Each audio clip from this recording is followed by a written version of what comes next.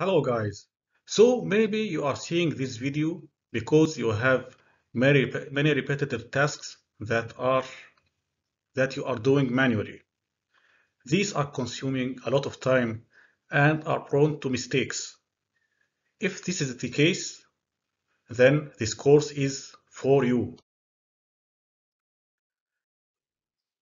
What if we can automate our tasks? This would save us a lot of time and shall reduce the probability of making mistakes or even eliminate them. And all this shall let us focus on more important tasks that need more thinking. All this can be done through Excel VBA.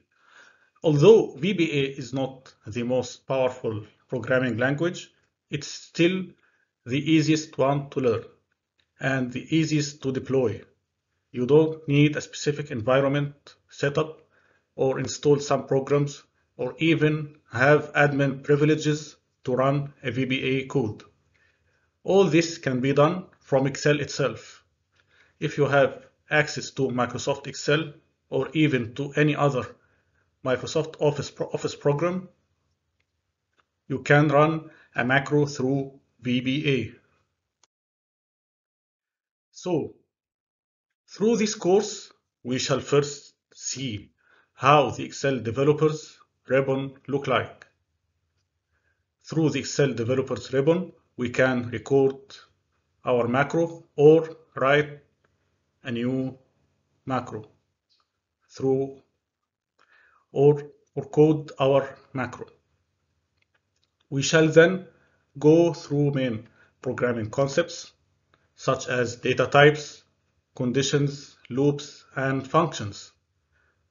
Then we shall go even deeper and see Excel objects, which are the main interface Excel gives us to access its workbook files, worksheets, or even cells. Then we shall start the real fun. We shall start applying the above concepts to create macros that can automate some tasks.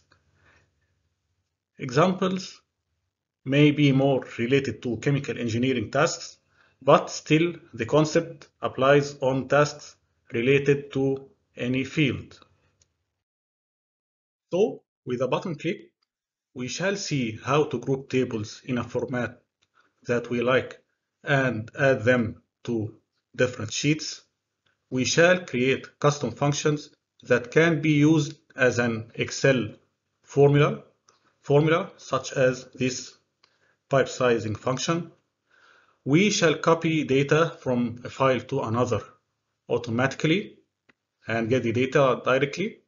And even we can do this with a bulk of files where we shall generate another format for each file, copy the data from the old file, and save each file as an Excel and as a PDF. All this with a button click. So, looking forward to see you in this course and see you guys.